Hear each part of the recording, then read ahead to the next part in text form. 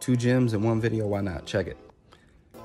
There's a difference between living for other people and living to make other people happy. See, the latter is what get a lot of y'all messed up. See, me, I live for other people, but I don't live to make other people happy. You know me, all my videos, purpose and inspiration and do this and do that. Absolutely, because I want people to live their best lives and I want to serve them. I want to give them hope, inspiration, purpose, help them discover their identity, all that good stuff, right?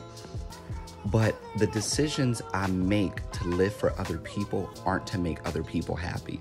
And too many people are living to make other people happy. You know how many people are going to school to make their parents happy? You know how many people are working jobs to fit in certain social statuses and be accepted? You know how many people are in relationships with people they don't even want to be in? Yeah, I'm hitting them all on the head. Do you know how many people are wearing things they don't even like to wear?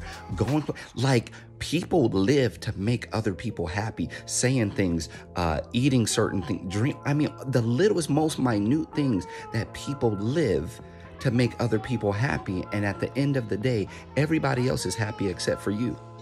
That don't make sense nowhere. Live for other people, to serve them, to bless them, to give them hope, promise, purpose, and all that. But don't live to make other people happy.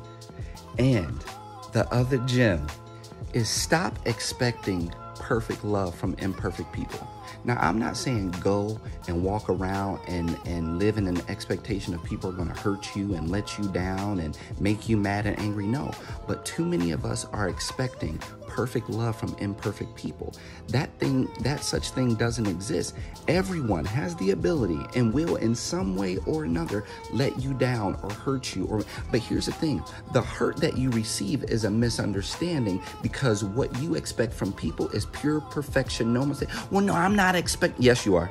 Yes, you are. Because the things that have happened to you in your past, you have this wall of expectation that it will be nothing below this mark. And you have to understand that life is still life, and life will be perfectly imperfect.